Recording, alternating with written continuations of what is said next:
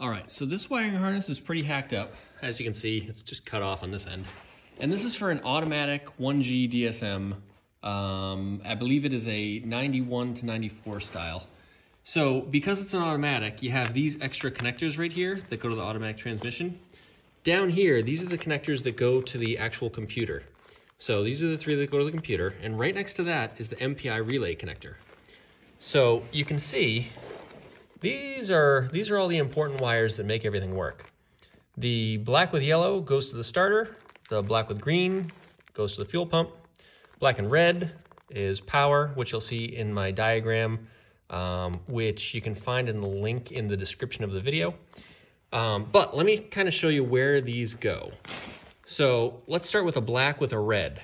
Black with red cruises down the harness, then here is the bulkhead connector, like where it goes through the firewall. And then you can come up here and you get to this. And this used to go to some fuses in, I think it was actually attached to the battery maybe. And you can see the black with the red wire right here. This is the same black with red that goes into the MPI relay. And then if you come down here and go up this one a little bit, you can see this connector. And these are the black with yellow.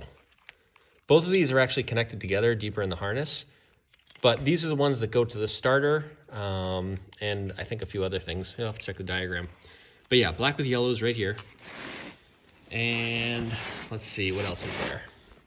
The black with green is the fuel pump. So wherever that goes, I don't actually recall where that goes. It's some connector somewhere in here, but it's the fuel pump wire. And if you were to just basically like snip it off right here, or if you take all the tape off the harness, you can just pull it out and you can run it right to the fuel pump. Let's see, so that's black with yellow, black with red. Oh yeah, black with white. That is this connector. So we'll cruise on down the harness so you can kind of follow along. So it's on the inside of the car. So it's over this way. This connector right here has some good stuff on it too.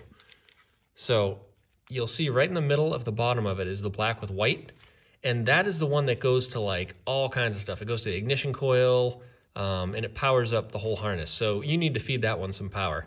You usually just pull it out of this connector and hook it up to, I think it's ignition voltage, if I recall correctly off the top of my head. So yeah, ignition voltage there. I think the black with red is straight to a fuse. I think it's a 20 amp fuse off the top of my head. Black and yellow goes to the starter. And I think that's about it. The only other thing that you have to, I think, hook up is, I don't think you have to hook up any of these other ones on this. The only other one to make the computer power up is the red. And I'm pretty sure that's in this connector, though I kind of forget, to be honest. But yeah, there's a red wire that goes to the computer that you have to get some power to, I believe. You'll have to check the diagram to be sure, but hopefully this helps you out. One more thing that I forgot to mention is the best way to figure out where all these wires go and which wires are connected is to use a digital voltmeter. You set it to ohms, and you can use the Harbor Freight red one that everybody has. This one is just one I've had for a million years when I was actually working as a technician. But you set it to ohms, you take both connectors, and I'll try and do this with one hand. So let's see. So we'll go with the, how about the black and yellow wire? So let me see if I can do this. So we'll put black and yellow right here like that. I'm gonna try and hold the camera at the same time. And then we'll go down here to this black and yellow. And wait, can I do this? Let's see. You'll see the meter no longer reads OL. If I go like this and disconnect the meter, then it's out of limits. So basically the connection is not there.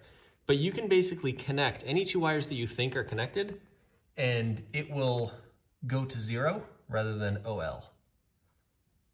You're basically just showing continuity or a connection between one end of the wire and the other. So you can basically connect any two wires together and see if they are actually the same wire or not. So anyways, hopefully that helps you out. Let me know.